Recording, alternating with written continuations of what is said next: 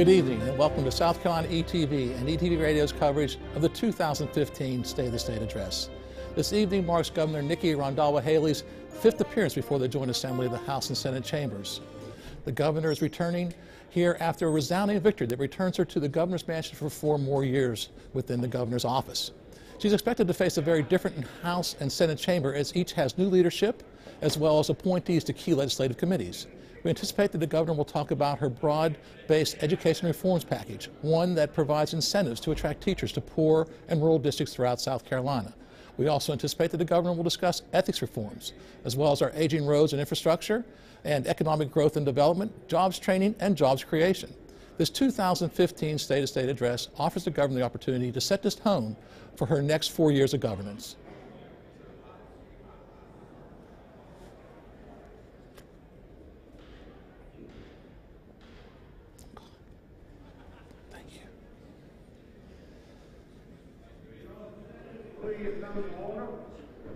Our Honorable Governor and her escort committee has arrived. The members of the Joint Assembly will please rise to receive Governor of South Carolina. How are you doing?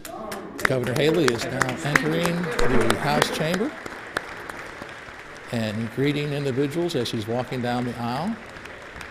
The governor is in a blue dress, broad smiles, of course having just won re-election to the office and having the inauguration event last week. The applause are quite consistent and loud.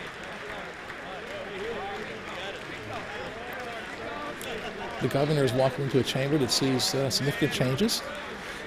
We have a new House Speaker, Representative Jay Lucas from the PD.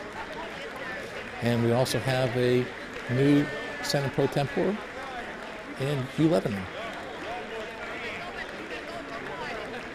The governor is very energetic, greeting both sides of the aisle. Lots of hugs, lots of shaking of hands.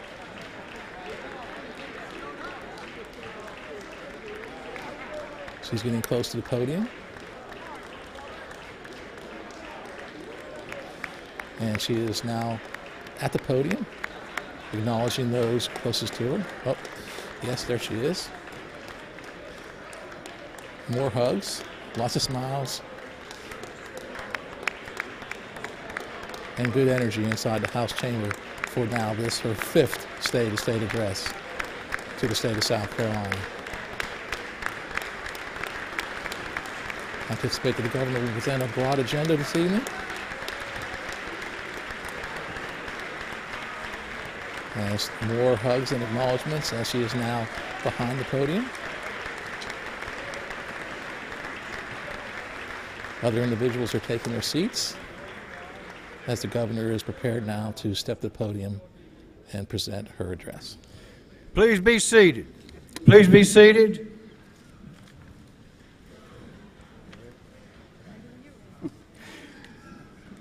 Ladies and gentlemen of the Joint Assembly and honored guests, I'm proud to present to you the Honorable Nikki Haley, Governor of South Carolina.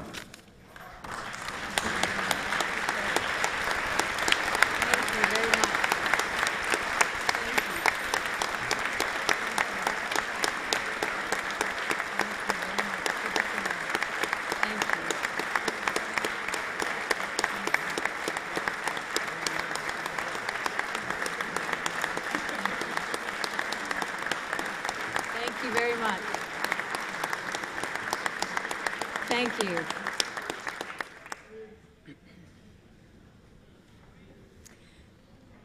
Mr. Speaker, Mr. President, ladies and gentlemen of the General Assembly, constitutional officers, and my fellow South Carolinians.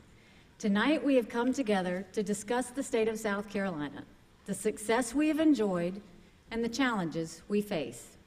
But we must first acknowledge, as we do every year, that without the selfless sacrifice of our men and women in uniform who have dedicated their lives to protecting our freedoms, this night would not be possible. So now please join me as we pay tribute to those who gave the last full measure of devotion in the service of their state and country. Captain James E. Chafin III, West Columbia. Staff Sergeant Gerard Jerry Gass, Jr., UG. Deputy Sheriff Joseph Joe Mataskovich, Somerville. Investigator Holmes N. Smith, Jr., Sumter. Patrolman First Class Robert Blazak, Somerville. Laurent Larry Britton, Charleston. Lieutenant John M. Burns, Myrtle Beach. Firefighter Paramedic Kellen A. Fleming, Chesney. On behalf of all South Carolinians, to their families, know we will never forget.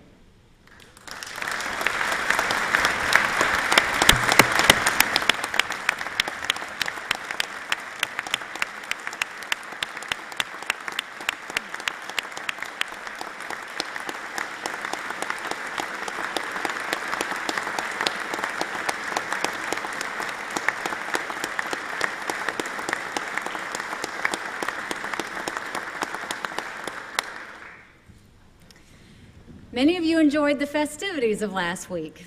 We want to thank you for making it a special time for our family and the state. We are thankful that Michael has been home from deployment for over a year now. He continues to be very involved with Youth Challenge, advocating for adoptive children, and managing the mansion grounds, all while keeping a smile on his face. Please help me welcome and thank the coolest first man ever, Michael Haley.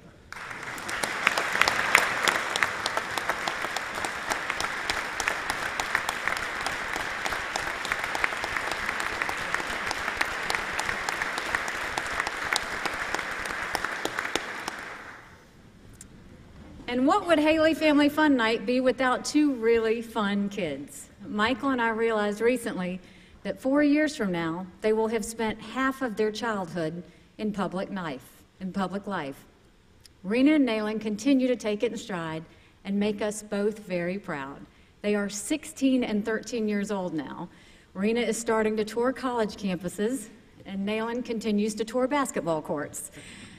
Please help me welcome two little ones that make me proud to be their mom, Rena and Nayland.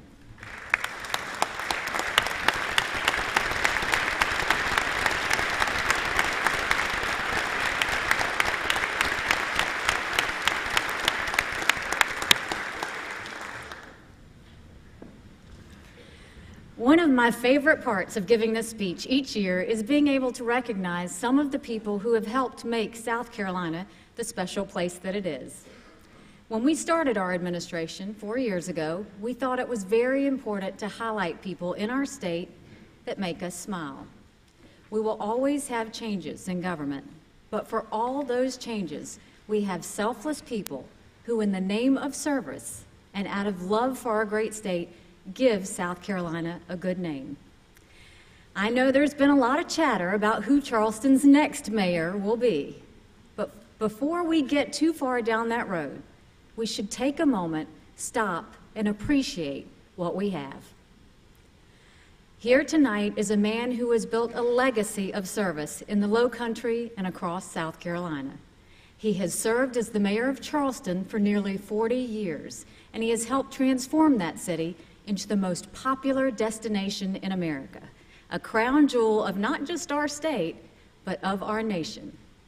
He has decided to step down as mayor, but he will forever be remembered as one of South Carolina's great gentlemen and devoted public servants. I ask that you join me in welcoming Mayor Joe Riley and thanking him for his lifetime of service to South Carolina.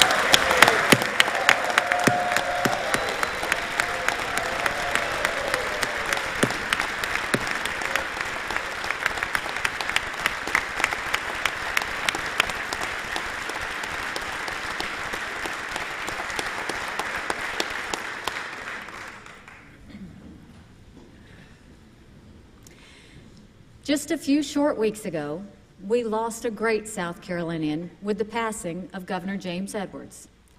As governor, as Secretary of Energy, and later as the president of MUSC, he spent a huge part of his life serving others and cemented a place in our state's history as a man we can all look up to. But as we all know, it is nearly impossible to be as strong and significant as he was without the support of a loving family. Tonight, I have the great privilege of introducing to you his incredible wife, Mrs. Ann Edwards. Mrs. Edwards asked that I thank you, the members of the General Assembly, as well as the people of South Carolina, for the tremendous support you gave Governor Edwards during his full life and that you've given her since his passing. Mrs. Edwards, thank you for your service and for sharing your wonderful husband with us. You and your family will forever be appreciated by the citizens of South Carolina.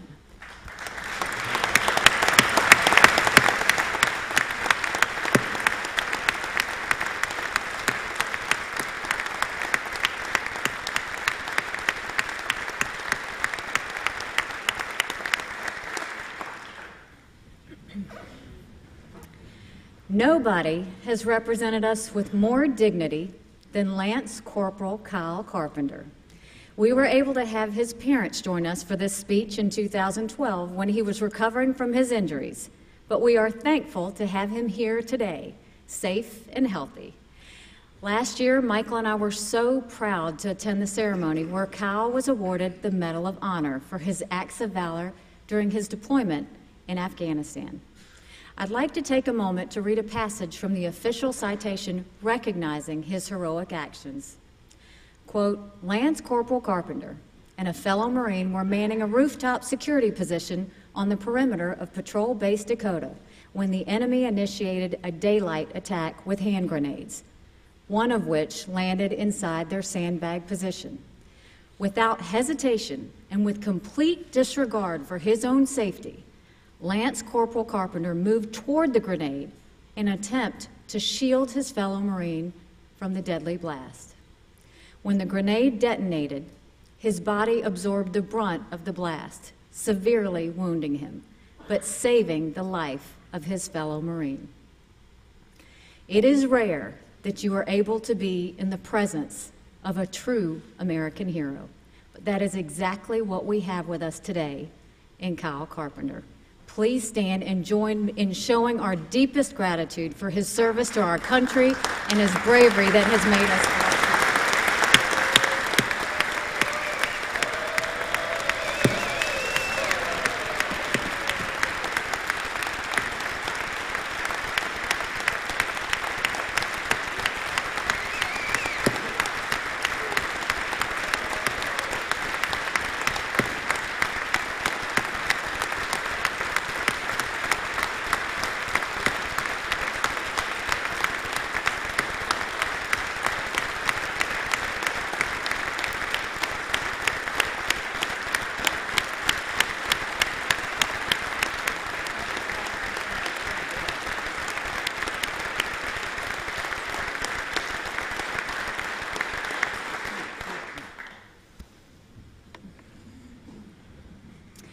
South Carolina continues to be a major success story when it comes to recruiting jobs to our state.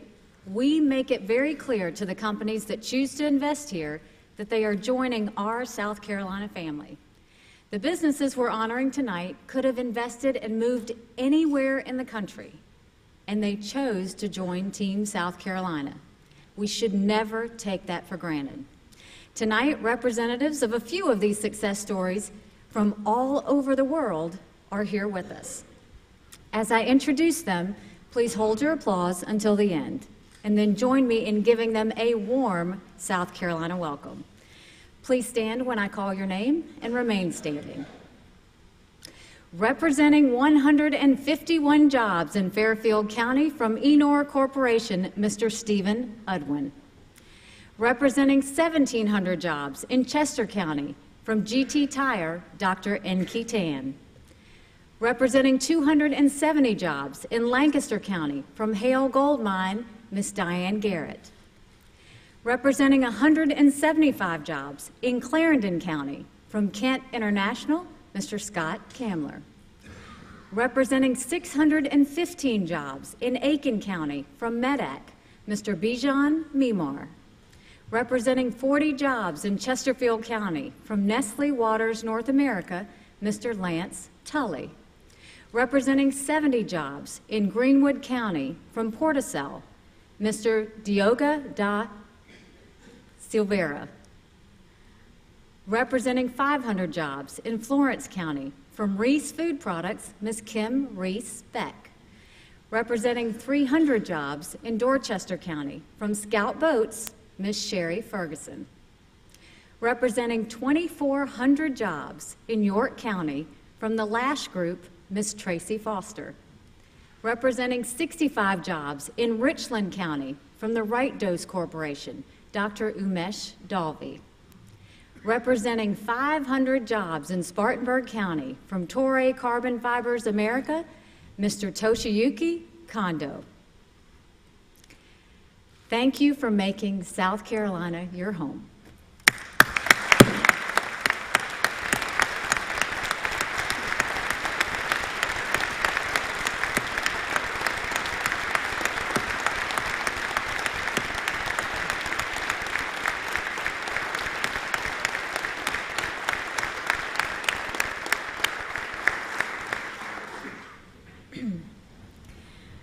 Ladies and gentlemen, the state of our state is inspiring.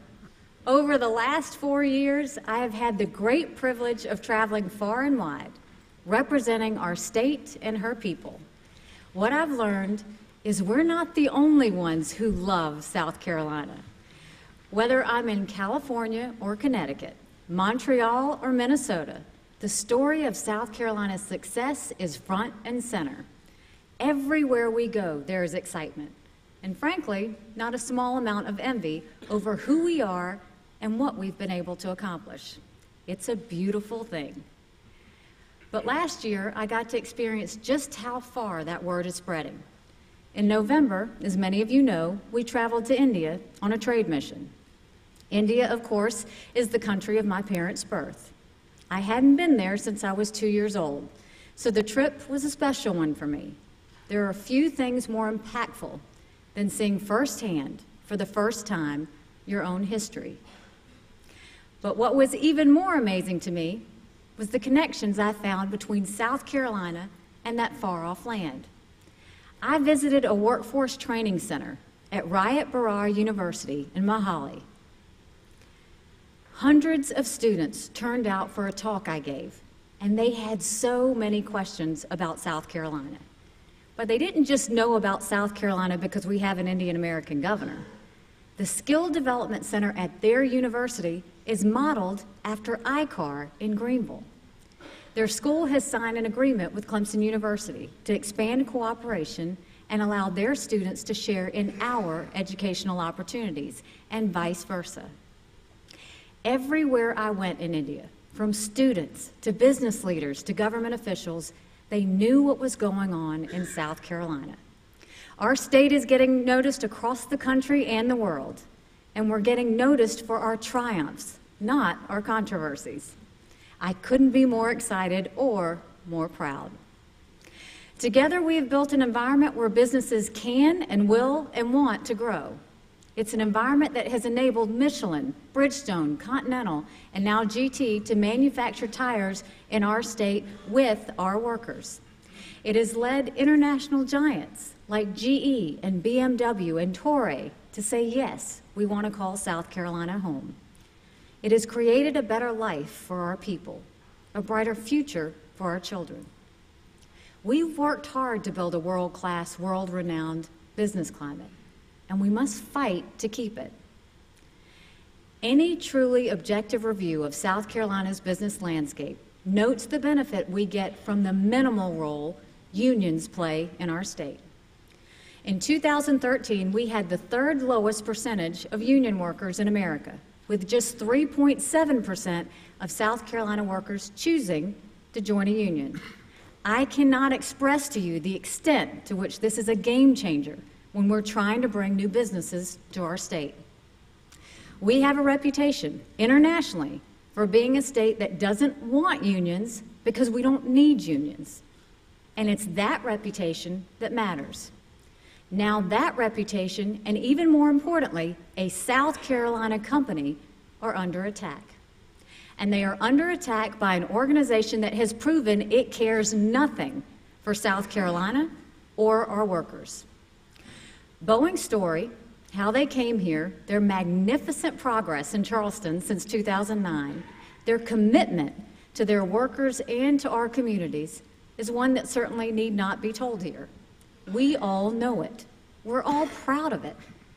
But in light of the fact that the International Association of Machinists and Aerospace Workers, one of the largest labor unions in the world, is gearing up to try and unionize the Charleston plant, their South Carolina story bears repeating. In stark contrast to Boeing, which has invested billions of dollars in the future of what may be their most important project in the people of South Carolina, the IAM has never believed in us. First, they flatly, publicly stated that South Carolina workers do not have the necessary skills to build airplanes. Our workers have proven them wrong. But no matter what the IAM says today or tomorrow, we should never forget what they really think about our state. And then they sued us. They tried to shut us down. So every time you hear a Seattle union boss carry on about how he has the best interests of the Boeing workers in Charleston at heart, remember this. If it was up to that same union boss, there would be no Boeing workers in Charleston. The truth is, the IAM cares about one thing and one thing only, its own power. And the successes of Boeing in South Carolina, and more so, the successes of the non-union workers who populate its ranks, are a threat to the IAM. Like bullies do, the union bosses will try and cover up those truths and crush those threats. But we've beaten back the IAM before, and with the support of those of us in this room and the good people all across South Carolina, I have every confidence that the Boeing workers in Charleston will see this play for exactly what it is and reject this union power grab.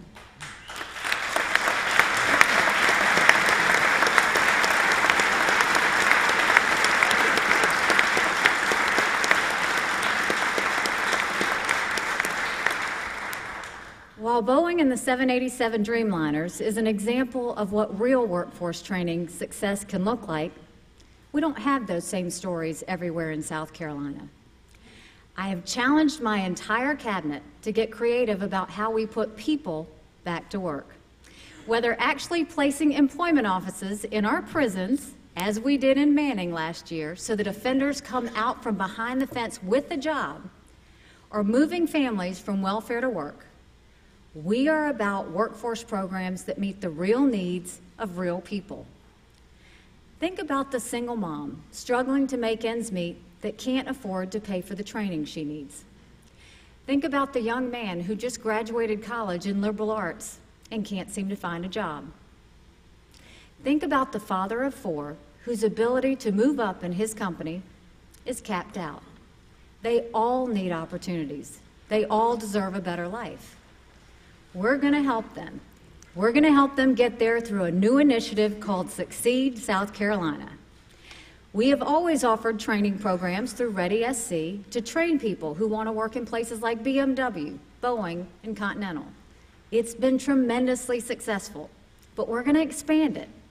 We will now begin working with other companies of different sizes and in different industries, companies already in South Carolina, to create programs that will lead to a job. The best part, if that single mom wants to get started, we'll pay for her training. And when she gets the job we've trained her for, which she will, she'll pay us back and pay it forward. The new initiative will not only help those citizens who want to be retrained, but also assist our smaller companies, those that represent 97% of our employers, by helping them get the workers they need to keep moving and to keep growing. The economic gains we have made since the end of the Great Recession are no secret to anyone in this room. But it's not enough for us to simply celebrate them. We must keep driving on. The tens of thousands of new jobs announced in South Carolina don't mean anything if it's not our people who are filling them. The massive drop in our unemployment rate over the last 5 years is amazing. but we must recognize there are still thousands out of work. We can address these issues. We can make sure that as a state, we're serving the single mom, the 22-year-old graduate, and the capped-out father, and that we're serving them well. We can make sure that any business, small, medium, or large, has a willing and well-trained stable of South Carolinians ready to fill all the jobs they can create. And we can make sure that South Carolina is a state not just of tremendous growth, but of real, true opportunity for each and every one of our citizens.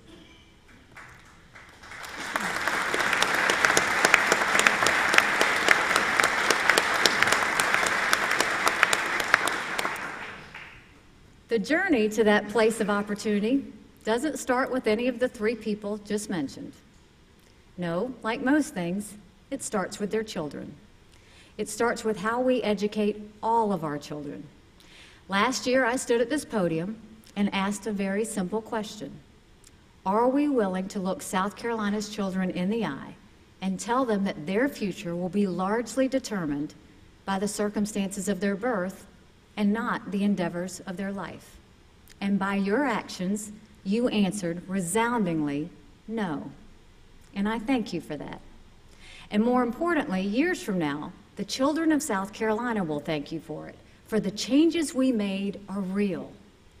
We invested in teachers, we invested in technology, we invested in reading, and for the first time in our history, we acknowledged that it costs more to teach those children mired in poverty than those born into a secure economic situation.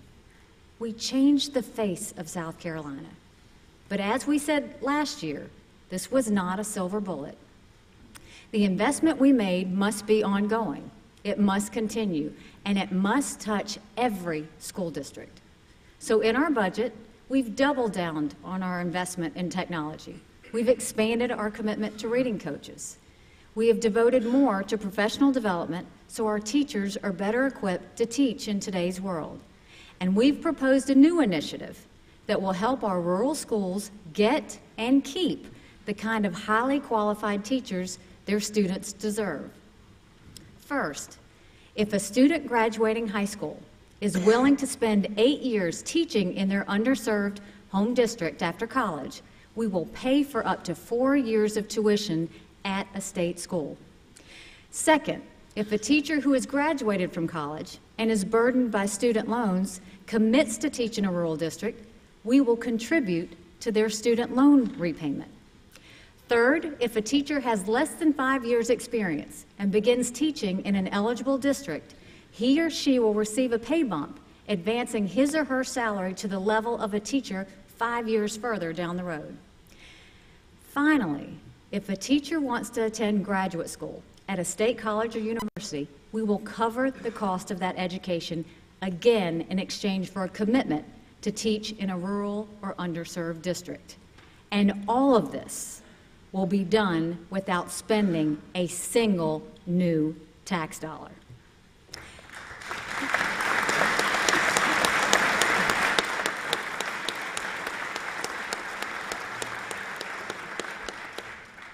These options aren't just available to new teachers, they're available to all teachers. We want that shining star teaching in Lexington to decide it's time to take on a new challenge and teach in Denmark. Because nothing can ignite a child's desire to learn quite like a great teacher. We need those great teachers going to our rural schools, touching our most at-risk students, and we need them staying there. Now we've given them an added incentive to do just that. Last session, you joined our call for reform, recognizing that the education of our children transcended the normal, sometimes foolish constraints of politics and partisanship. I ask that you do the same this year, that you continue to raise the ceiling of opportunity for every child in South Carolina. The spirit of cooperation, the commitment to moving our state forward that defined our shared efforts on education, sadly did not extend to the reform of our ethics laws that South Carolina so desperately needs. Many words have been spoken on this issue, and much time wasted in these chambers with no result. I believe I have said all I need to. You all know exactly where I stand. Reform our ethics laws. Restore the public's faith in our government. Let's do it right, and let's do it now.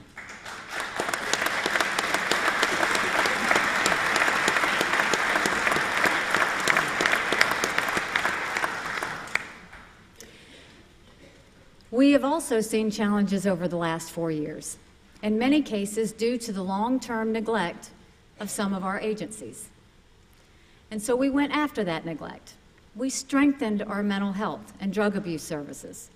We focused not on dollars spent, but services given to our most vulnerable, like those with disabilities. And we strengthened agencies that had been heavily burdened by changing and increasing populations. In every case, we have focused on results for those in greatest need.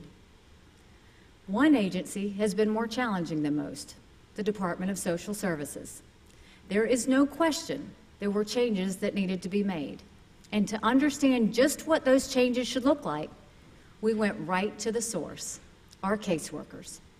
They told us how painful, how difficult it can be to protect children from their own parents. Their frustrations became my frustrations, and their passion for children fueled our efforts to improve DSS. We have since added caseworkers, changed processes, added second shifts, improved technology, forged partnerships with law enforcement, created new career paths for caseworkers, and so much more. We have changed DSS for the better. It is in a far different place than it was a year ago, but there is still work to do. We have found the person to lead that charge. Susan Alford was recently quoted as saying, quote, "It's always challenging, but we have to do it with openness, with integrity, with humility, and with a lot of determination." I couldn't have said it better. I have no doubt that for the Department of Social Services, its dedicated employees, and most importantly, the children they serve, there are brighter days ahead. There is an important economic convergence going on in South Carolina today. On one side, we have a growing economy with more of our people working than ever before, with unemployment down to rates we haven't seen in many years, with people moving from welfare to work by the tens of thousands, and with new companies moving in or starting up all the time. It is indeed a great day in South Carolina.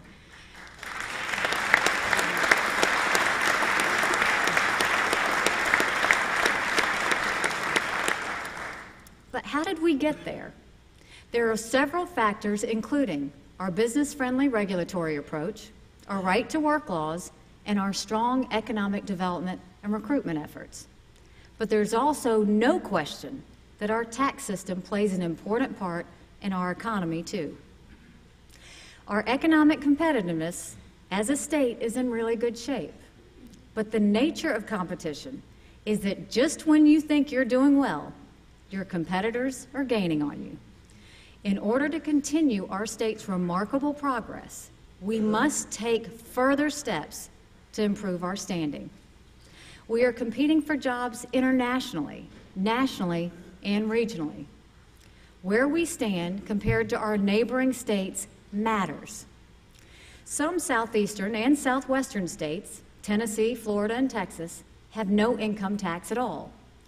Georgia's tax is a full % lower than ours. And just last year, North Carolina cut theirs by 2 full points to below even that. In that competitive environment, our state's 7% income tax rate stands out and puts us at a disadvantage. In order to keep the ball rolling in our economy, we must bring down our income tax.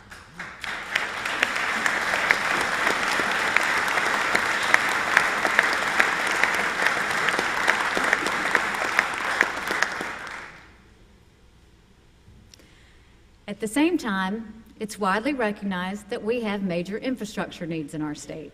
We have a very real problem with the way our transportation dollars are spent. Our system screams out for reform and restructuring. The condition of our roads and bridges is a statewide concern, and yet our dollars are being spent with zero statewide perspective.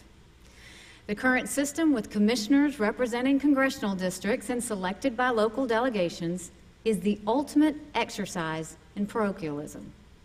Instead of fighting for the needs of South Carolina at large, they fight for the needs of their districts, which means they fight each other. I don't necessarily blame them. Until we make wholesale changes to the system, doing so is in their best interest.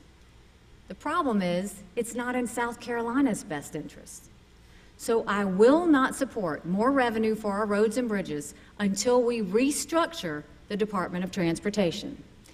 Simply shipping more money into the current bureaucracy would be like blasting water through a leaky hose. Some of it would reach the right destination, but too much of it would end up in a mess on the ground. I won't do it. That said, deficient roads and highways are an economic issue. That's why we supported $1 billion in new road funds last year, which was the biggest infrastructure investment in a generation. It's why we proposed in our executive budget dedicating an additional $61 million in auto sales tax funds entirely to roads. But we know that's not enough.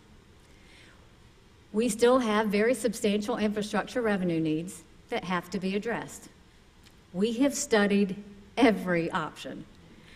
Some have advocated raising the state gas tax. Yes, we do have the third lowest gas tax in America. Gas prices are now down to their lowest level since 2009. Non-South Carolinians who visit our state would pay a portion of the tax, and we would boost the revenue stream that is dedicated to improving our roads and highways. But there are also major problems with it. We have not gotten to where we are as a state with our strengthening and growing economy by raising taxes. Quite the opposite. If all we do is increase taxes, whether it's the gas tax or some other tax, we will hurt our citizens, we will discourage job creators, and we will dampen our economy. As I've said many times, I will veto any straight-up increase in the gas tax. That's just not going to happen while I'm governor. It's the wrong thing for South Carolina. So here's the deal. Let's do 3 things at once that will be a win-win-win for South Carolina. Let's cut our state income tax from 7% to 5% over the next decade. That's a nearly 30% reduction in state income taxes. Nationally, it will take us from 38th in income tax competitiveness to 13th. Regionally, it will put our rate back below those of North Carolina and Georgia. It will be a massive draw for jobs and investment to our state, and it will put more money in the pockets of every South Carolinian, letting them keep more of what they earn. It will reward work, savings, and investment, all the things we need to do to make our state stronger and our people more prosperous. Next, let's change the way we spend our infrastructure dollars and get rid of the legislatively elected Transportation Commission, so the condition of South Carolina's roads is no longer driven by short-sighted regionalism and political horse trading, and we stop wasting our tax money. Finally, let's increase the gas tax by 10 cents over the next 3 years, and let's dedicate that money entirely toward improving our roads. That will keep our gas tax below both Georgia and North Carolina, and we can do it without harming our economy, because when coupled with the 30% income tax cut, it still represents one of the largest tax cuts in South Carolina history. Now, I hope everyone listened carefully to what I said. This is a 3-part package deal. In order to get my signature on any gas tax increase, we need to restructure the DOT, and we need to cut our state income tax by 2%. If we do all of those things, we will have better roads and a stronger economic engine for our people. That is a win-win.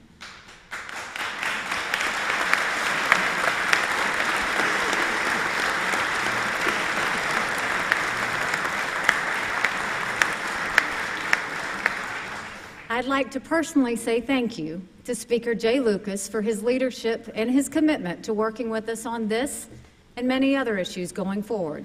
And I'd like to thank Chairman Brian White, Representative Gary Simrell, and the other dedicated members of the House Transportation Committee who have worked for months to find a solution to our crumbling road system. We can all agree that our state's Department of Transportation must be reformed in order to bring more jobs to South Carolina.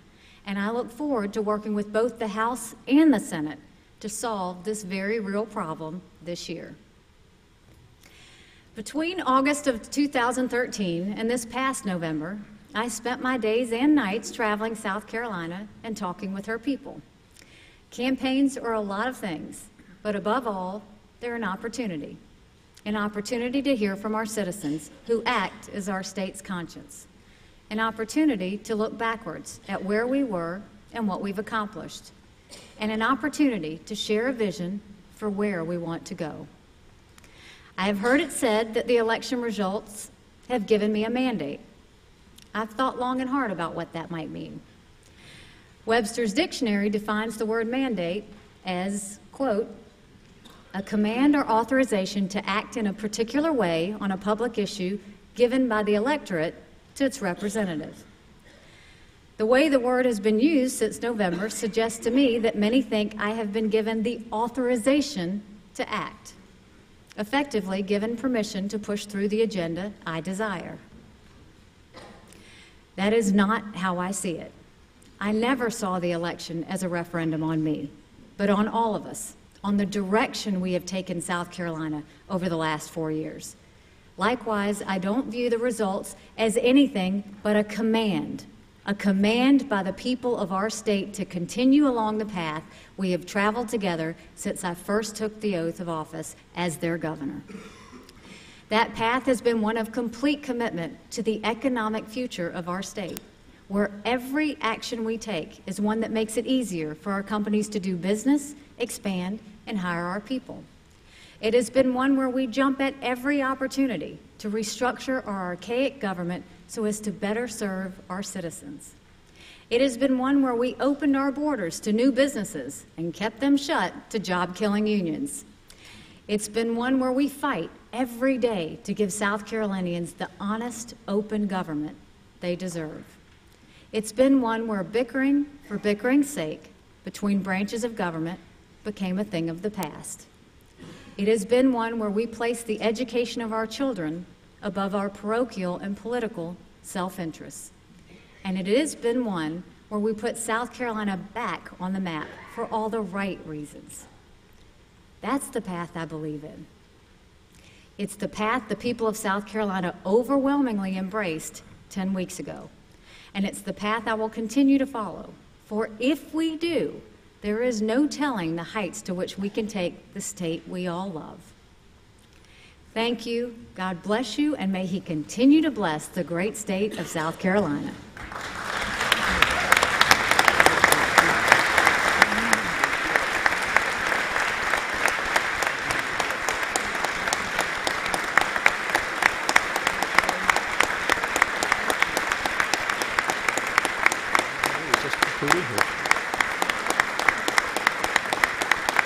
She addressed many serious issues facing the state of South Carolina, one of them being a union challenge, another one being the roads issue and the challenge of how to fund the much-needed road repairs and infrastructure throughout the state of South Carolina. She offered a three-pronged plan to address that issue.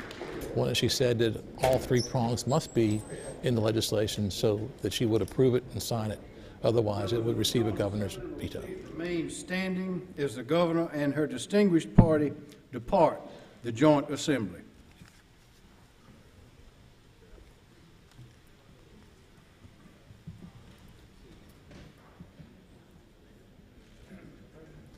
Coming up now, we have the Democratic response to Governor Haley's speech with Senator Joel Lurie of Richland County. Good evening. I'm Joel Lurie. I serve in the state Senate, and I'm from right here in Columbia. I'm honored to give the response to the governor's state of the state. From an early age, I learned from my mother and my late father, Senator Isidore Lurie, that politics can be a positive way to bring people together from different backgrounds and viewpoints to find solutions to improve our community and state. I grew up in the shadows of great governors like Bob McNair, Dick Riley, and Carol Campbell, and I watched in awe how these leaders could sit down with members from both parties and move our state forward. We have the opportunity and the responsibility to do the same. To Governor Haley, we're anxious to roll up our sleeves and work with you. We all want a better, healthier, and more educated South Carolina. We may have different ideas of how to get there, but the time has come to find common ground and accomplish more for our people. First of all, let's talk about roads. I've heard from people all over the state, from key business leaders to everyday folks driving to see friends and family. Bottom line, our roads and bridges are deplorable, embarrassing, and unsafe. This is an issue that affects every South Carolinian. We're talking about public safety, quality of life, and future economic development. In short, we need in excess of $1 billion a year to make a difference and address a problem that has gone neglected for decades. We shouldn't have to wait for a bridge to collapse and suffer the loss of human life. The people of our state elect us to make tough decisions. These decisions must focus on two key areas: priority funding and a fair distribution of revenue. My friends, the money's not going to fall from the sky. If we want better roads, we're going to have to pay for them. Anyone that tells you we can do this without new revenue is not serious about addressing the problem. All options should be on the table. Let's do this right. Let's do it this year. Now, I'd like to discuss health care. The key to a productive and successful workforce is a healthy workforce. It's illogical and senseless that our state refuses to expand Medicaid through the Affordable Care Act. 27 other states have accepted Medicaid expansion, states led by Democrats and Republicans, and millions of Americans now have access to preventive and regular health care, many for the first time ever, but not here in South Carolina. We are letting our tax dollars flow into the expansion states.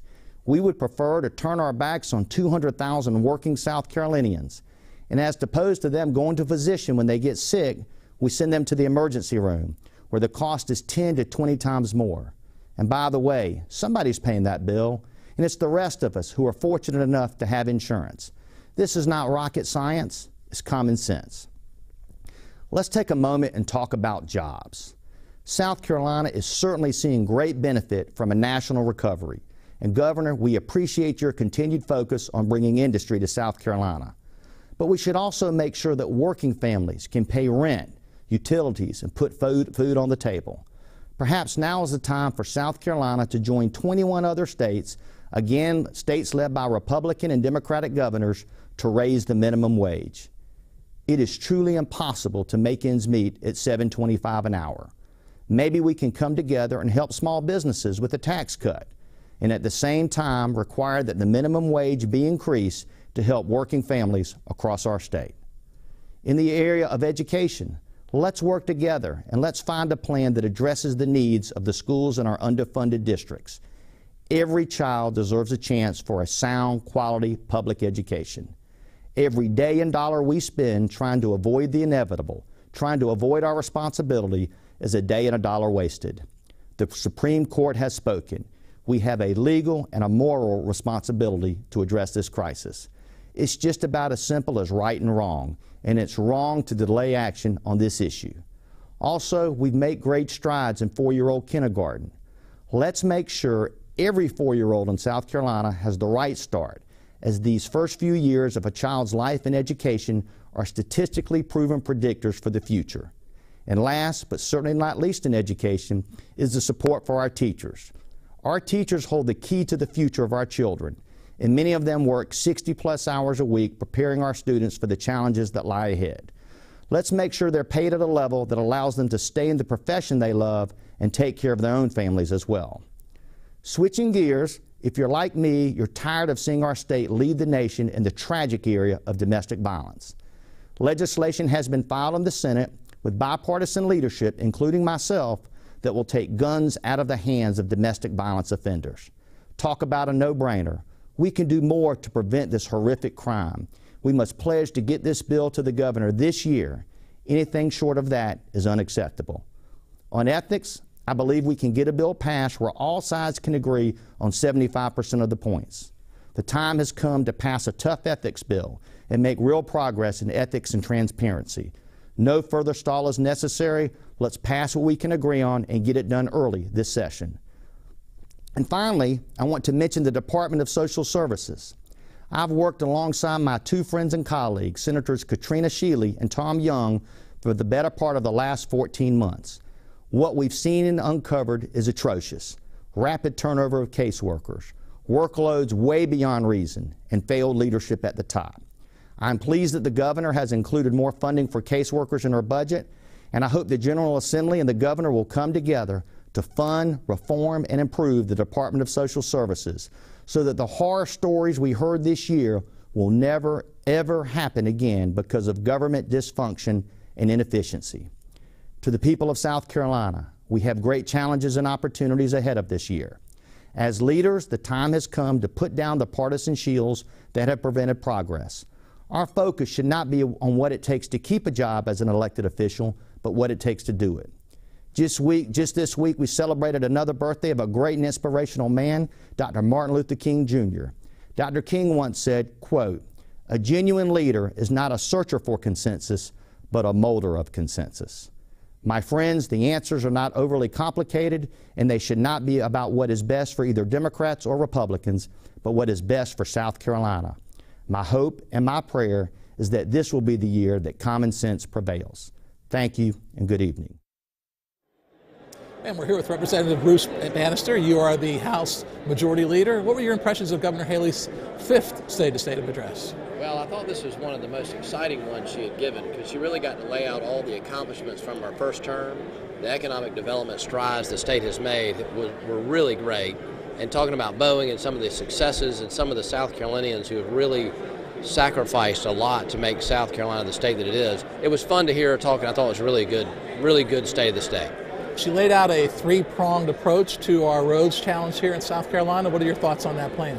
Yeah, I like her idea of having a comprehensive plan, fix the DOT, fund it, and make us more competitive in the economic recruiting business fields. So I thought it was really good. I thought it was something that the House could get behind, the House Republican caucus.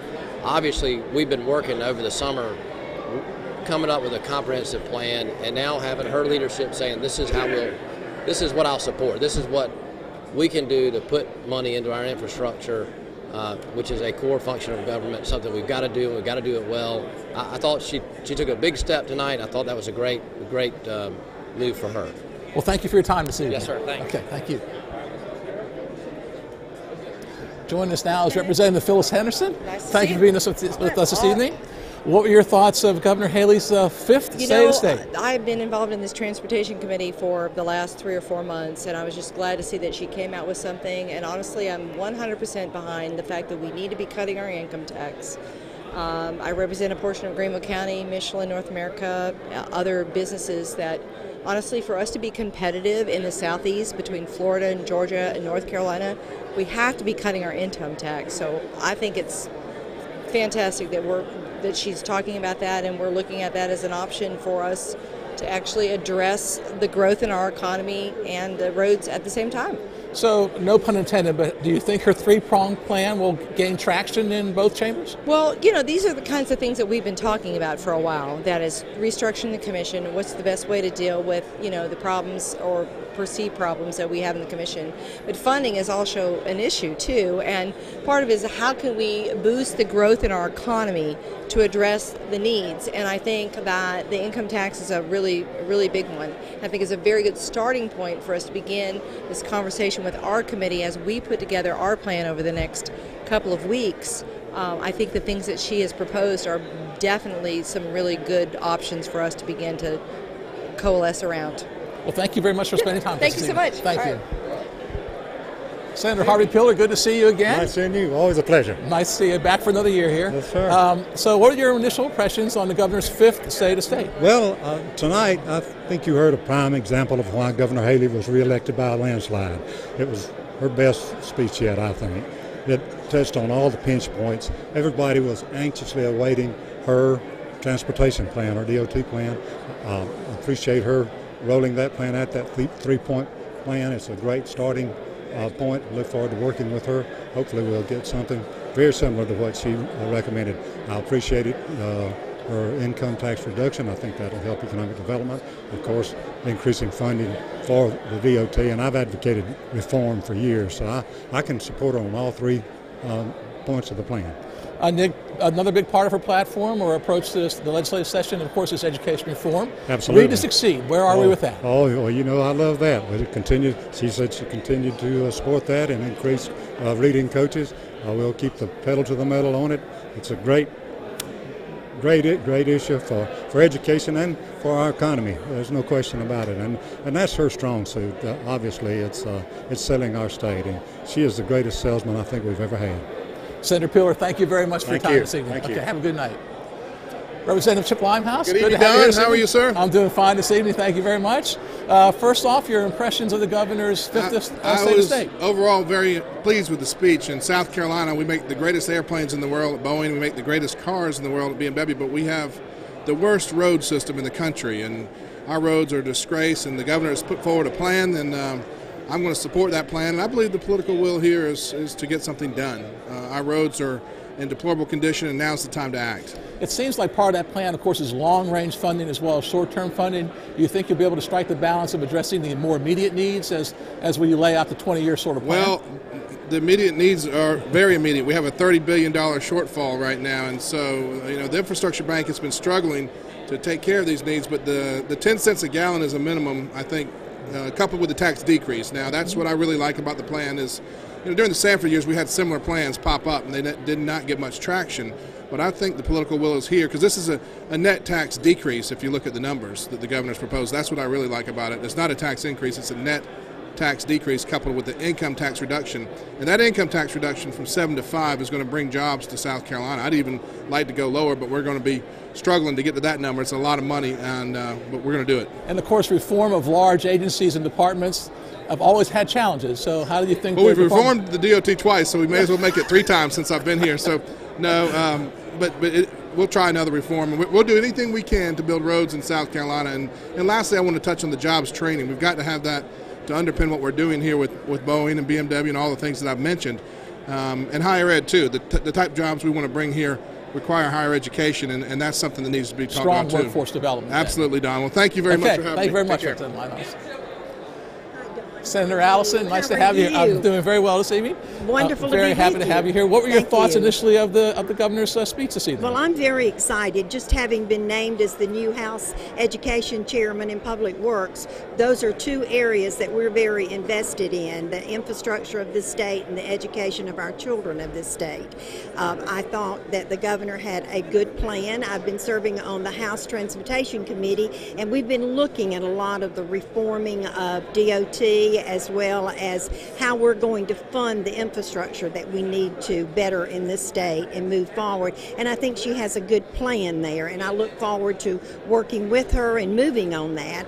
And as far as the education goes, I think that we have a great opportunity this year with a new state superintendent of education and a governor who's very invested in education and workforce investment to be able to move forward on both of those things. There are some unique challenges with underserved communities and our rural nature of our state. Do you think the plan will address those very well? Well, I think working with the governor and the new state superintendent, we'll be able to come up with the needs. We want to delve into where the real problems are. I mean, this has been 21 years coming, and it is time for us to invest, delve very deeply into the needs of those areas, and also to look at our funding mechanism for the state, and to make sure that all of our children, no matter what their zip code is, that they're getting the quality education that we know. There's some wonderful things going on in South Carolina that we don't always hear a lot about. This is true. But we want to make sure that we lift all in this state when it comes to education.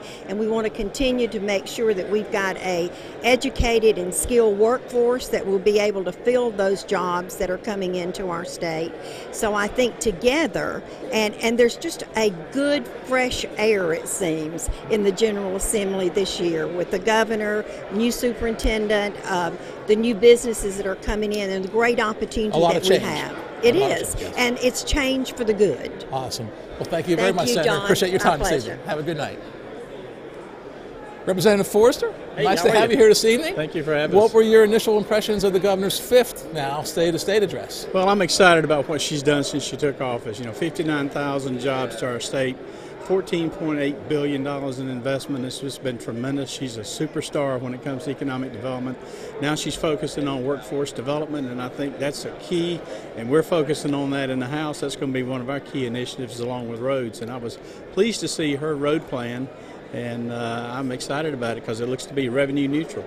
Well, you hit on something when I wanted to ask you about workforce development. What do you see the legislature doing this session as relates to workforce development? Well, we've got some teams put together. We'll be working with business and industry to see what their needs are and see what we can do from a legislative standpoint to help recruit younger folks into manufacturing jobs in our state. Great paying jobs are out there and available, so that's going to be what we're about this year. Well, thank you very much for your time this evening. Thank you. Thank you very much. Okay, coming up next, we have Representative Eddie Talon. Yes. I'm sorry I don't know everybody, but That's nice to right. meet you this evening. Nice to meet you. So what were your thoughts of the governor's fifth State of State address? Well, I think she did a great job, and she recognized, most importantly, the most important thing about South Carolina are the people that make South Carolina so great.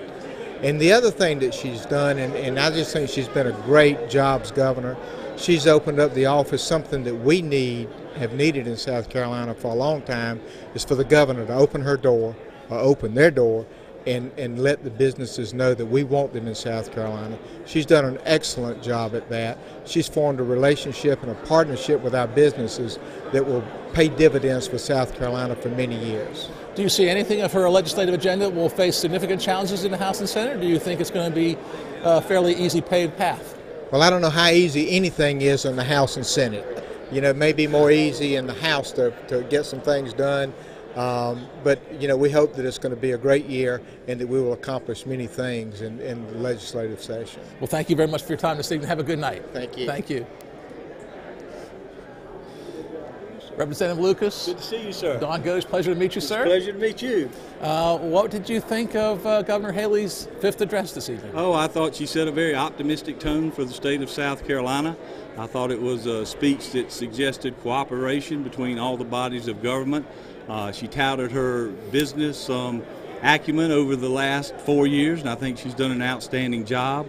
I was happy to see her talk about workforce development. We've done a lot in that area, but we still have a lot to do. Governor Haley continues to focus on education, which is something we need to continue to work with in South Carolina. She's sincere about working with the House and Senate, and we look forward to working with Governor Haley. As new Speaker of the House, what are the challenging things you're encountering so far at the beginning of the session? Well, it's all a challenge as a new Speaker. We want to get an ethics reform package passed in January. Governor Haley alluded to that. We've been focused on that for the last 3 months. Obviously, we want to take a look at our infrastructure. That's a project we've been looking at since September. So we want to, look at Governor Haley's plan, look at our plan, see if we can reconcile the two together. There are a lot of challenges facing our state, but there's a lot of opportunity also. You're from the PD region, one of the rural areas of the state. Do you see a lot of help to the rural areas of South Carolina? Well, the rural areas of South Carolina do need help. At the same time, I obviously see the Office of Speaker as more of a statewide office. We look to help all areas of the state, but we have an opportunity to also cast an eye toward rural South Carolina and what we can do there. Representative Lucas, thank you very much for your time. What a great honor. Thank you, sir. Thank you very much. Senator Scott, thank you for being here this evening. Thank you for your time. What were your first thoughts, your initial thoughts on Governor Haley's State of State address tonight? There was a couple of issues I thought she would have at least talked about. The equity lawsuit. This General Assembly, before we leave, we've got to begin to do something about that. She talked briefly about a plan down the road to fix our roads in South Carolina. We can't wait 3 years until we get a restructuring bill done, not with all the other issues that we have before us. I was kind of a little taken back. We only talked about jobs for teachers. What about those that we need to be able to tool industry with tech people? She didn't mention anything about minimum wage in this state. A lot about labor unions and the right to work state, but some of these major companies coming in will have unions in there. How we get around that we'll have to wait to kind of see how that works out. Being on the other side of the aisle, do you see opportunities for the Democratic Party in this session? Well, there's always opportunity. We always, that group will end up fixing all the problems anyway. The ideas are out there. We'll be more than happy to work on the other side of the aisle to try to get these problems fixed. Senator, thank you very much for your time this evening. Good to be with you. Okay, thank you. Senator Gregory, thank you very much for being here this evening. Your initial thoughts on Governor Haley's now 5th state-to-state address? Well, I was most interested in what would be her road funding plan, and I'm pleased with what she proposed. I thought that the possibility of a fuel tax increase would not be there, but she found a way to include it as part of her three-pronged proposal. She set a high bar for us, but certainly DOT needs a different management structure. What we've created is probably the worst of all possible worlds, and it needs to be a cabinet agency. It needs to be accountable to the governor, who's accountable to all the people of the state. So I think that she showed some courage in proposing to increase the fuel tax, but at the same time reducing the income tax to where it's more competitive with other states. So it's a well thought out framework, and now we just have to fill it in. And what are your thoughts on her education reform package, especially that part of attracting teachers to rural and underserved districts? Well, that's a tough nut, and it's going to take incentive to get good teachers to the rural districts, and I think she's put a good bit of thought into how to do that. And it's going to be front burner issue for us this year in the legislature. So I think she has laid out a path for us on 3 or 4 very important issues, and there'll be a lot of twists and turns in that path between now and sine die, but hopefully we're successful in accomplishing the agenda that she's laid out. Well, thank you very much for your time this evening. All right.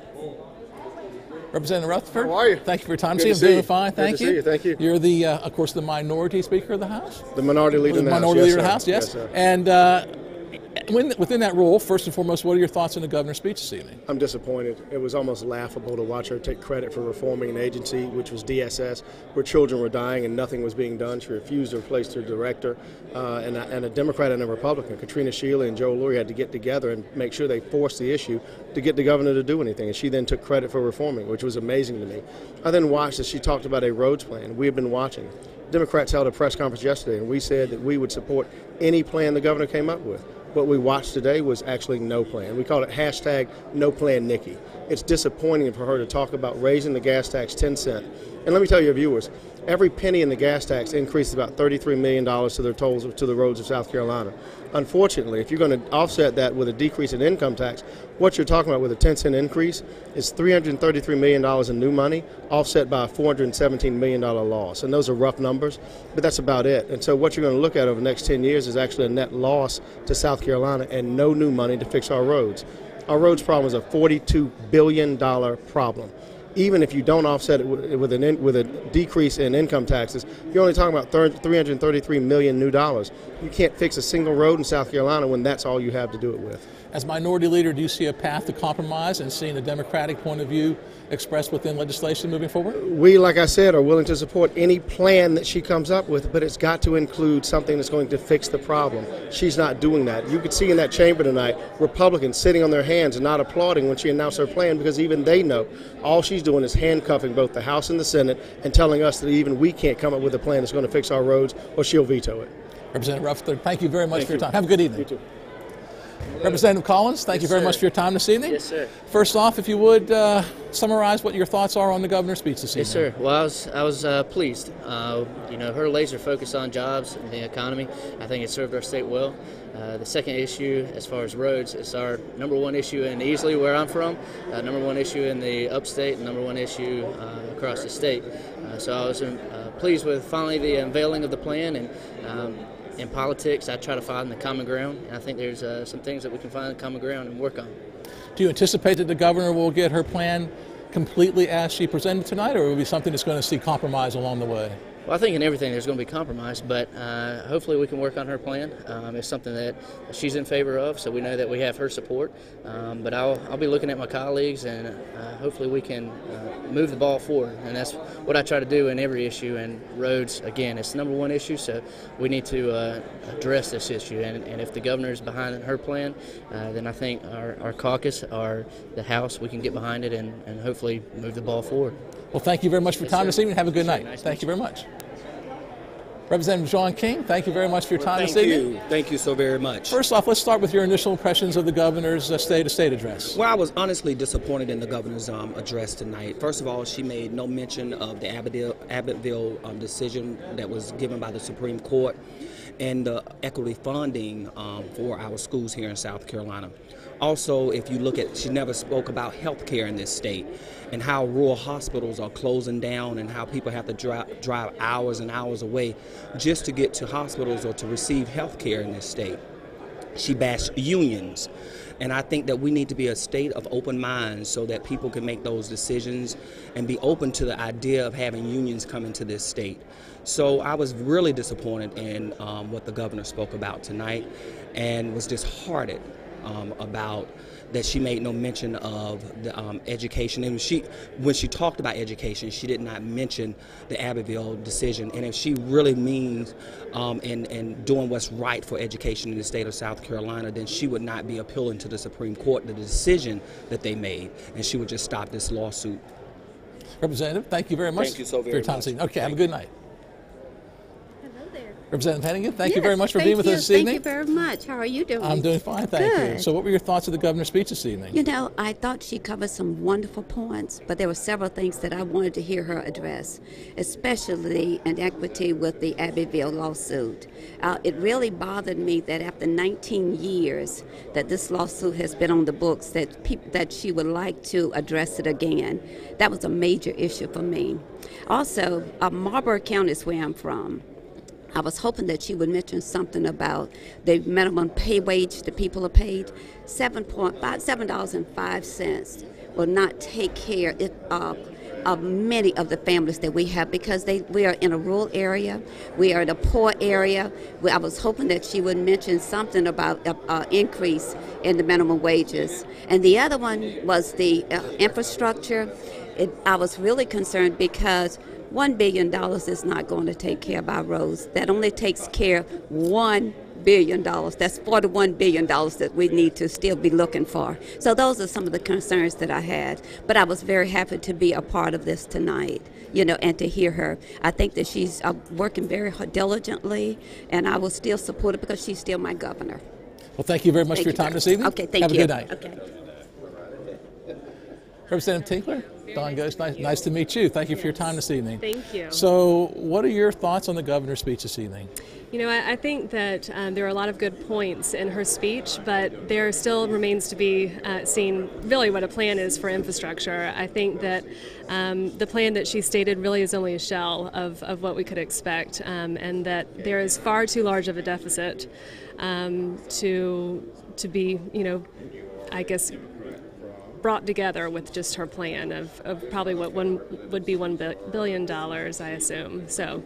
Now, you replaced an iconic figure in the State House. I did. Are there any challenges that you associate with that, having replaced Representative Harrell? You know, there are certainly challenges, but I have found that everyone up here is extremely welcoming. It has been a fantastic honor to be here, and I look forward to serving District 114. Thank you very much for your time. Have a good night. Thank you. Representative McKnight, thank you very much for being here. How are you, sir? I'm doing fine, thank you. Great. What were your initial impressions on Governor Haley's fifth State of the State? I was a little disappointed by the governor's State of the State address. I didn't think she went over quite enough, and there's several issues that she didn't touch on that I think are paramount to the success of South Carolina. Particularly, I was saddened by the fact that she did not at all mention the Abbeville decision. I'm from a rural district, and our schools are totally suffering, and we need to address that problem now, or South Carolina cannot prosper. The other thing that I was disheartened by is the fact that she didn't mention the $123 million that we've paid in fines because DSS has not complied with the federal law. We've been paying that money since 1998. $123 million could have gone a long ways to address the issues such as education. So with her not touching on that tells me it's not a priority to her. The other thing that bothered me or troubled me is that there was not one mention of health care in this state. We are losing our rural hospitals.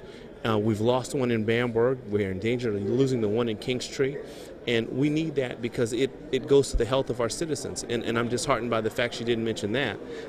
Most important, and also, when I heard her talk about DSS, she didn't at once mention the children that we lost due to the ineptitude and neglect of the higher-ups at DSS. And lastly, her infrastructure proposal doesn't generate enough money. We need way more money than her tax cuts and proposals allow for. So she needs to really pay attention to more issues and tackle the real problems and not gloss over them. Thank you very much for your time this evening. Appreciate your comments. Thank you. Representative Mack. Hi, how are you? I'm doing fine, thank you. How are you this evening? Doing fine. What were your impressions of Governor Haley's State of State address? I was disappointed there was no mention of health care to begin with. The Medicaid expansion decision, turning away that money, we didn't save money, it went to another state. $11 billion, 44,000 jobs, 300,000 people without insurance, estimated 1,300 will die. It's major in the state of South Carolina. That was a major blow. So health care wasn't mentioned. I didn't like the way unions were trashed also. And I know that in the state of South Carolina, that takes some working through with a lot of people. But I would say to folks out there, forget about political party, forget about race, forget about ideology. If you work a job, unions got you a 40-hour work week. Unions got you weekend. Unions got you vacations. And it makes sense if you work a job, regardless if you're black, white, Asian, Latino, or whatever, you need a union. So those two things, the union bashing, not mentioning health care. The other thing I think was very important is roads. We need $42 billion. We all know that in these chambers. And the best case scenario that her plan would come up with would be $1 billion as opposed to $42 billion. Then you're going to look to cut taxes. It's almost like the magic bullet theory with the Kennedy assassination. How is all this going to work? You're going to cut taxes here, cut taxes there, yet produce $1 billion where, truth be told, we need $42 billion. And last point, if we get to a point in the state of South Carolina when someone is driving one of these overpass and they fall down and there's a relative under tons of concrete, I pray that that does not happen, and then we take roads seriously. Thank you very much for your time this evening. Have a good night. Representative Erickson, thank you very much for joining us this evening. Absolutely. Thank you for having us. What were your first thoughts on the governor's speech this evening? Well, I was really proud of her in addressing the successes that we've had as a state. Our people are very special, and the companies that come here, we like to applaud them. I especially like the education initiatives that she's going to put in place. I believe we really need to make our teachers feel appreciated. I'm an educator by trade, not in the classroom any longer, but I do know that they sacrifice a lot for our students, and I like her initiative bringing them where they're needed. I also applaud her three-pronged approach on our road reform. Infrastructure has got to be one of the largest issues before our citizens, certainly one of the things I hear the most in Beaufort, and I have said over and over again that I wouldn't be for a tax increase unless we did reform, and I'm very happy to hear that she's kind of attached to the same philosophy, and lowering the income tax will do exactly what she said. That will make us much more attractive to people coming to the state, and that's what we're really about. I was a little upset, though. I chair the House ad hoc Committee on Domestic Violence. I was ready to ask you a question about that. Were you going to ask me? Yes. I'm sorry I jumped ahead. That's quite all right. You know, we're second in the nation in women who are killed due to domestic violence. And the Senate has had a committee working on it. The House has a committee working on it. The Senate's bill that deals with just the penalties piece passed out of Judiciary today. Our bill, I expect to pass out of our committee, our ad hoc committee, to be considered and read across the decks next week. And it's comprehensive. It has social pieces and bonding pieces. That was my question. Do you see significant legislation exiting the State House this year as it relates to criminal domestic violence? Coming from both houses, we have a strong understanding of what our citizens sees the problem and what our judiciary would like to see to help them with tools in the toolbox, and law enforcement. And those three pieces are very key. Those citizens who are struggling with this issue are not just a few. And this is a ripple effect issue, and I was really sad that she didn't take a moment. I know she had a lot to address, but it's something that both of our bodies feels important to get done early.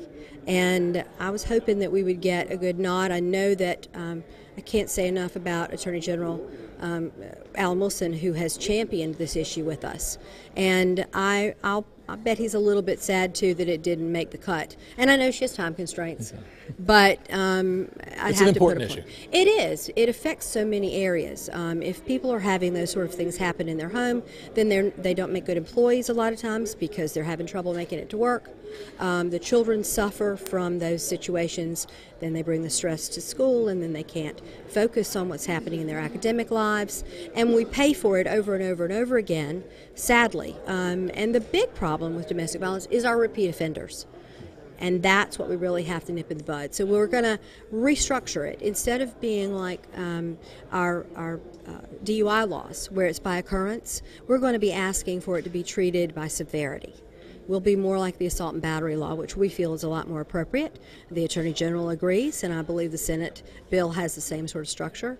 But we're also doing a few things like asking that domestic violence be included in our education of our children in middle school when they're doing health education. So they've got tools in their toolbox to know how to handle those stresses. So well, thank you very so much for your time, and have a productive session. Thank you. All right. Representative Anderson, thank you very much for being with us this evening. Thank you, sir, for having me. Your initial impressions on the governor's speech this evening? Well, as the newly South Carolina Legislative Black Caucus chairman, we've talked about some issues across the state of South Carolina. Number one, when you look at what was said tonight, we look at, first of all, the gas tax, something that we need desperately for our roads and bridges. And all across the state of South Carolina, we have terrible roads, we have bridges that are crumbling, and we really need to do something, and we need to do something with this now. The thing that I look at is we need to have a living wages increase.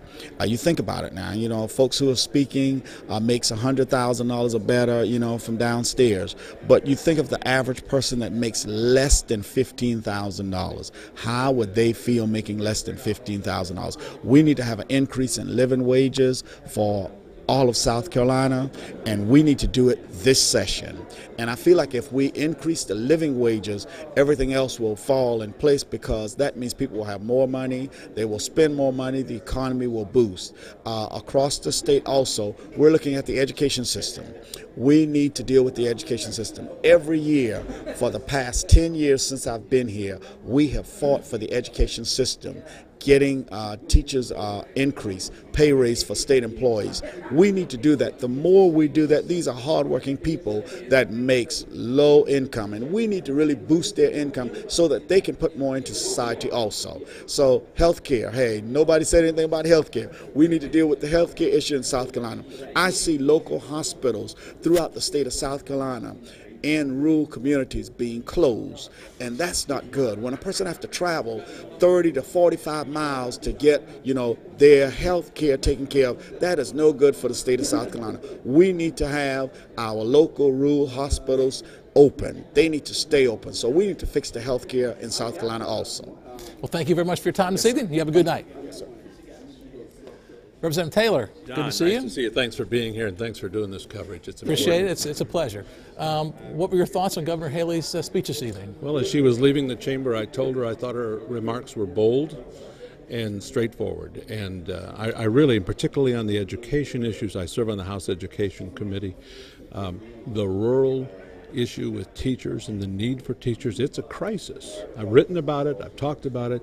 She's addressing it, and I think we need to look hard at that, because we need to retain. We're losing teachers all over this state.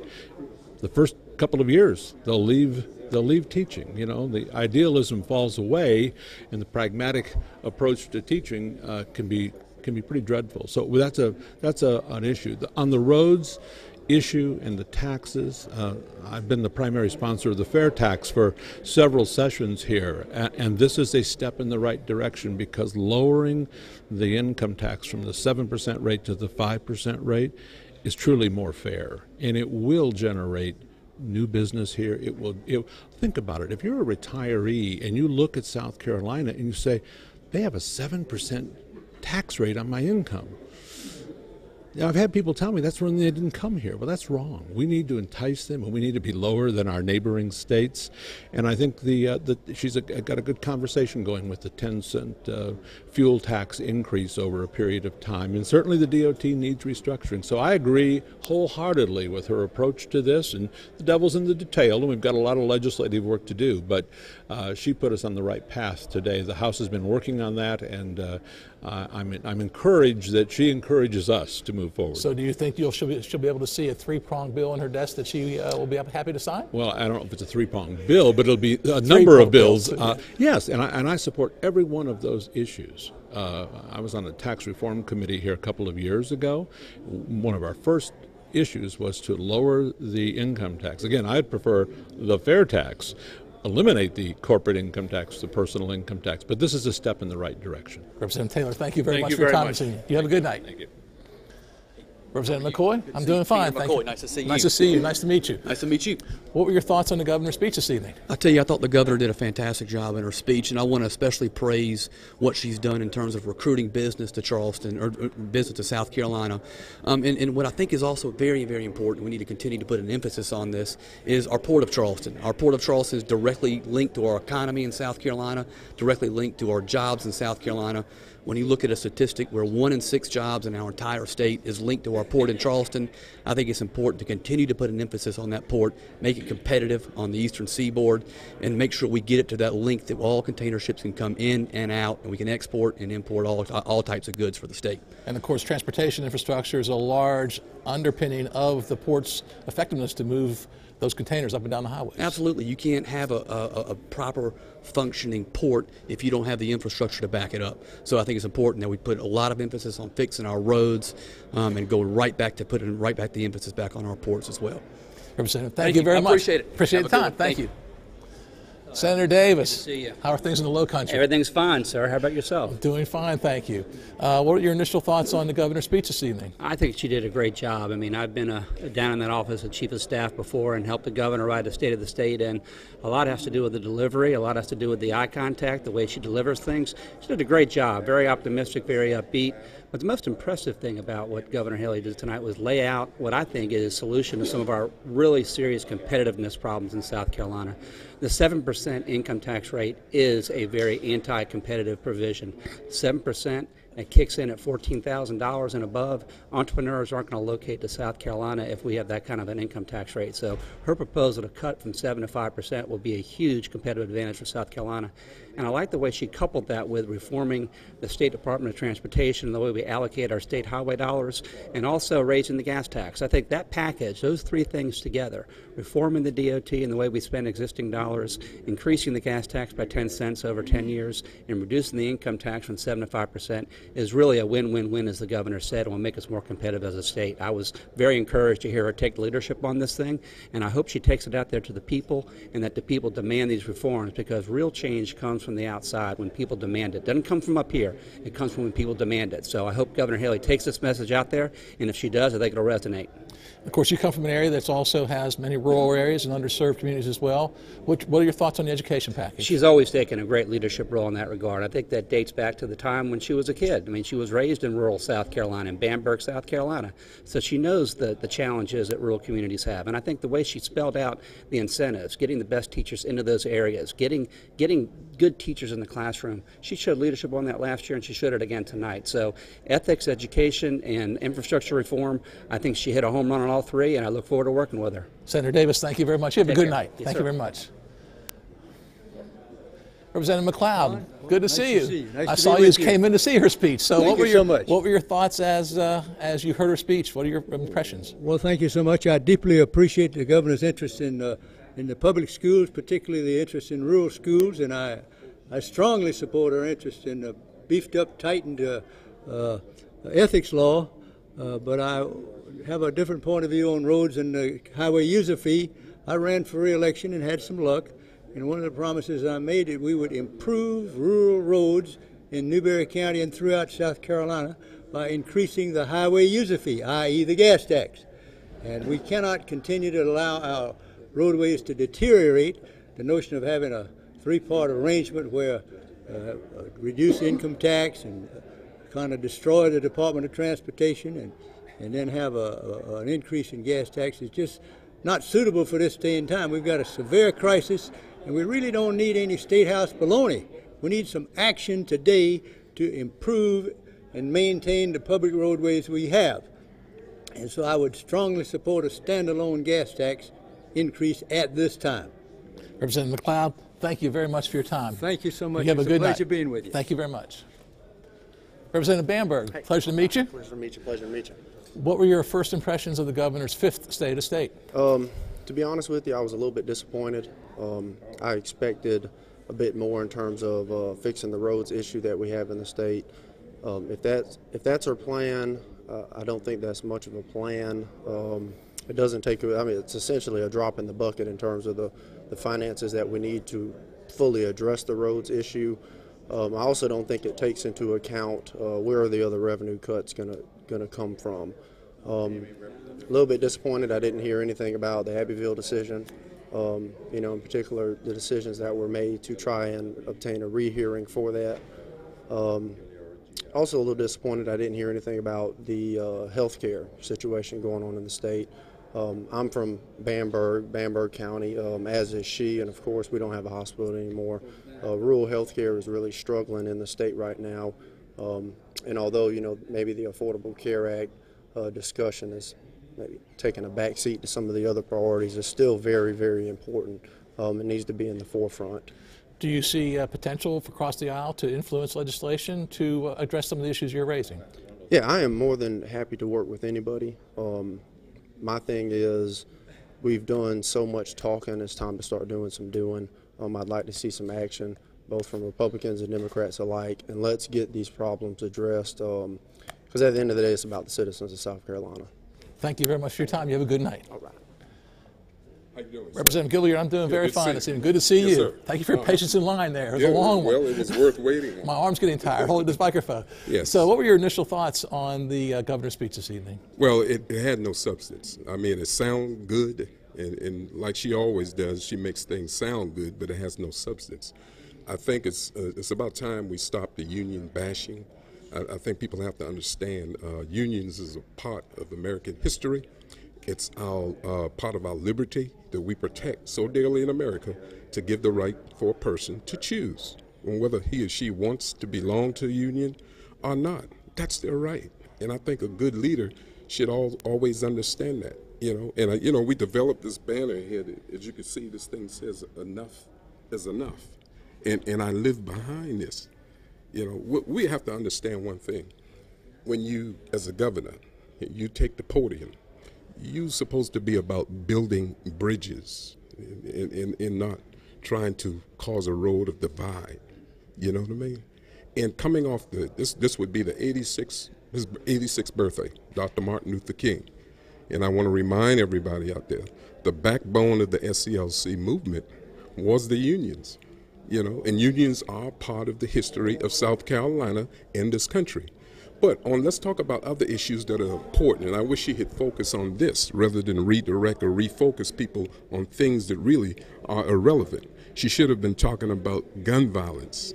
She should have been talking about domestic violence here in the state of South Carolina, health care, Medicaid, the quality of life for all Carolinians. I think people need to understand when we talk about the real issue, then and only then we're going to get things done. But the union bashing, I would have to join my people back home and just say enough is enough is enough. Well, thank you very much for your time this evening. Thank you, sir. You have a pleasant night. Thank you very much. Yeah. Representative Alexander, pleasure to see you. You're our last guest this evening. Oh, man, I don't know if that's good or bad. But not least, you know. Yeah. Anyway, I want to put my little earpiece back in. Anyway, I want to ask you for your first impressions of the governor's Well, two things that resonated in my mind about what the governor spoke about. Number one is that free education. I think that's something that President Barack Obama is talking about in terms of individuals who are getting out of high school, having free education at the technical schools. In essence, that's what she was saying in terms of giving folks free training for job training. There is a direct correlation between economic development and education. When industries come into our state, the first thing that they look for is how's your educational system or your learning system in this regard. So I think that's a good thing. Number two, that she never addressed the educational opportunities that exist, that does not exist for so many of our people here in South Carolina, in lieu of what the Supreme Court of South Carolina has said in terms of we are not adequately educating those who are in this state. I think she needed to address that. It's before us, and very rare. I mean, she did not say anything about it. I'm disappointed about that whole piece there. She never said anything about. She said a little bit about our roads and construction, but she said more so about the organizational structure of DOT versus this is what we are going to do in order to enhance the our roads and our infrastructure here in South Carolina. If we are going to grow this state as she wishes it to be, and I hope that she would do, is that we need to look at our infrastructure, our educational system, our roads, our bridges, the whole gambit here in South Carolina. And those things really wasn't addressed as I thought they should have been, particularly in lieu of she's being given a mandate to lead our people here in South Carolina. Is it possible that the roads challenge has become so big that perhaps it's too big to overcome? Well, you have to start somewhere. You know, they are before us, and we have to start somewhere. I mean, not doing anything is not going to help. So we have to start somewhere. It is a large challenge. It's a huge challenge here for South Carolina, but we must do it. The people demand it. The people are asking for it. Industries are asking for it. Economic development, developers are asking for it. So we must start somewhere. It is a huge challenge, but to do nothing is to do nothing, and that's not going to help any at all. Thank you very much for your time this evening. You have a very good night. Thank you very much. Well, it's been a very interesting evening as Governor Haley delivered her 5th State of State address here in 2015. We want to thank you for joining us here on South Carolina ETV and our listeners at ETV Radio for the 2015 State of the State address by Governor Nikki Haley. Thank you and good night.